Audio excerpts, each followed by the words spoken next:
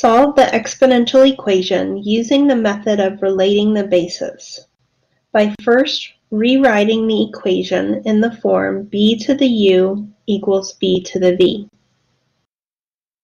So with the method of relating the bases, we start by writing the equation as b to the u equals b to the v, and then we can use the one-to-one property of exponents or exponential functions to say that the exponent on the left must equal the exponent on the right.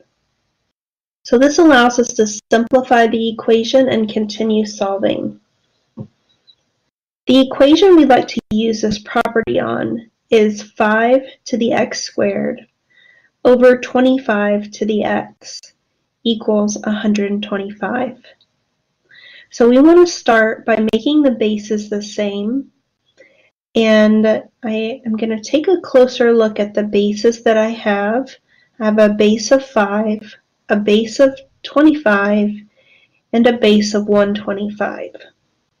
Notice that these all end in 5, and these also happen to be powers of 5.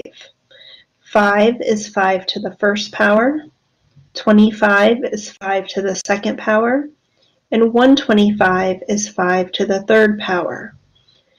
So it seems like 5 would be a good base to transition to. So I'm going to rewrite all of the bases with base 5. That would give 5 to the x squared. 25 is 5 squared.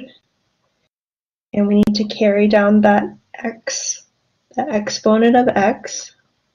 And I'll write 125 as 5 to the third power. I'm going to use a property of exponents to simplify, and the property that I'm going to use is called the power rule for exponents. And the power rule for exponents deals with the situation where you have a base to a power, and then that whole expression is raised to a power.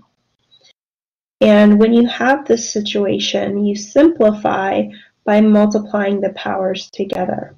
So b to the m to the n is b to the m times n. So to simplify what I have highlighted in yellow there, we would have 5 to the 2x, because 2 times x can be written as 2x. The others I'll copy down. I'm going to use another property of exponents to simplify the left-hand side of this equation. We're going to use a property called the quotient rule for exponents. And the quotient rule deals with this situation where you have b, a base to a power, divided by that same base to a power. The base b to the m over b to the n. And when you have this situation when you're dividing exponential expressions with the same base, you're going to simplify by subtracting the exponents. That's b to the m minus n. So let me draw an arrow and we'll continue simplifying up here.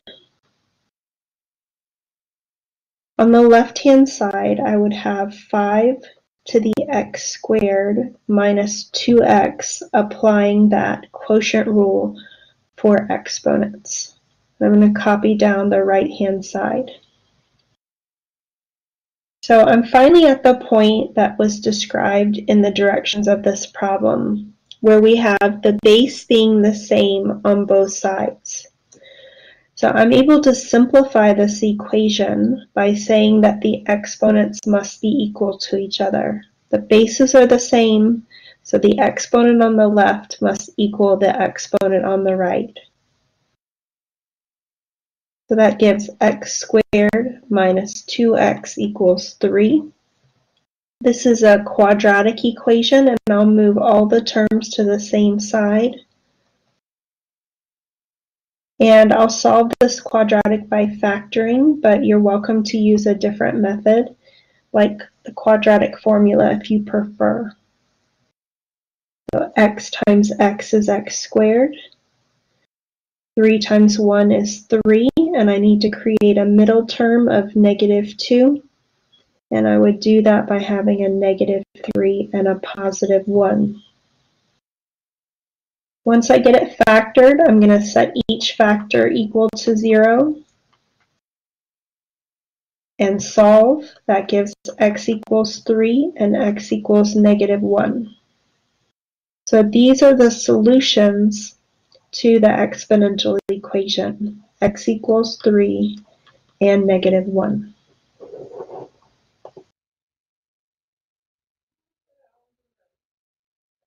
Thank you for checking out my videos. Have a great day.